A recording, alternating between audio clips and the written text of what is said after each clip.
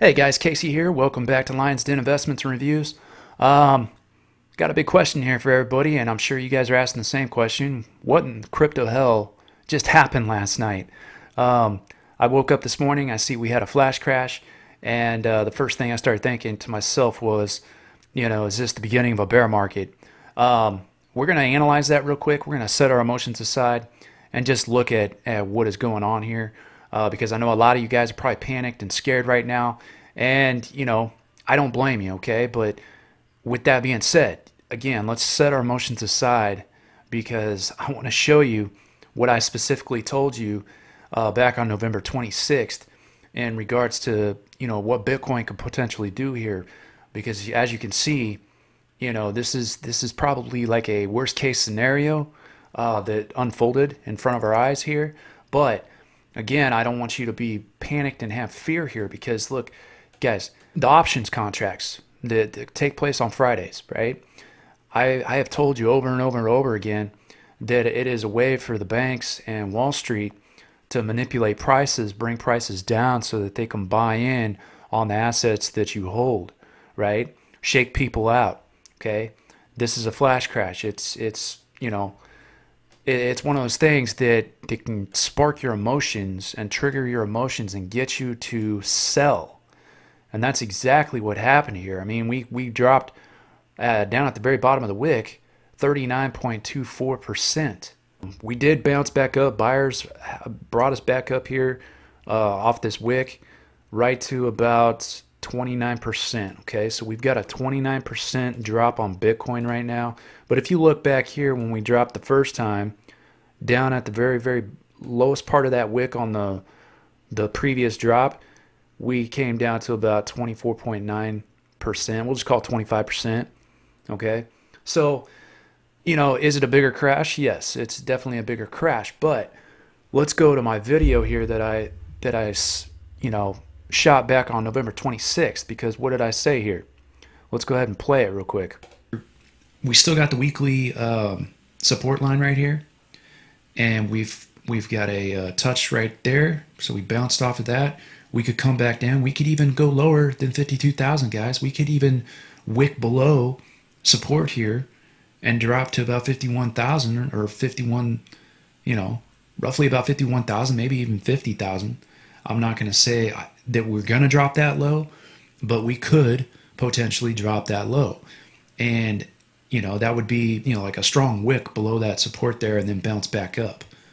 That's not unheard of when you're looking at technicals.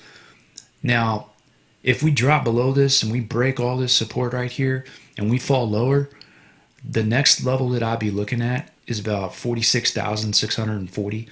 To me, that would be the lowest that Bitcoin could go, okay, to form a new higher low.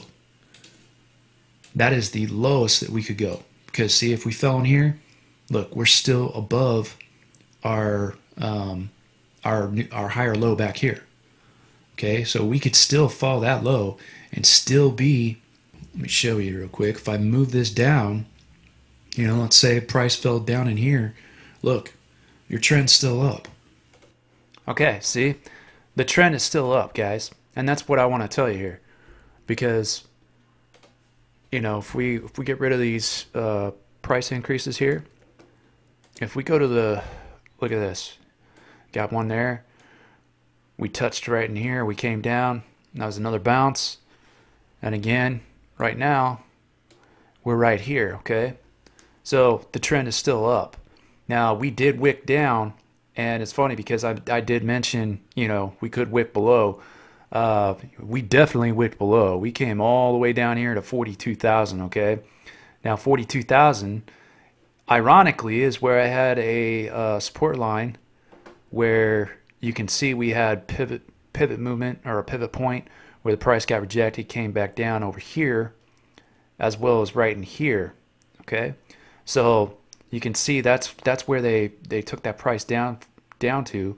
And you got to ask, like, one of the big questions is like, well, why do we drop so much? Because these options contracts, right, when they place their short positions, or the long positions, when those expiration dates are hit for people that were trying to go long, they get liquidated, right? So it places a sell order, and that's a cascading event. And that cascading event of sell orders gives you, just an ongoing mass, surge in prices going down. So that's why you're seeing these huge drops like that.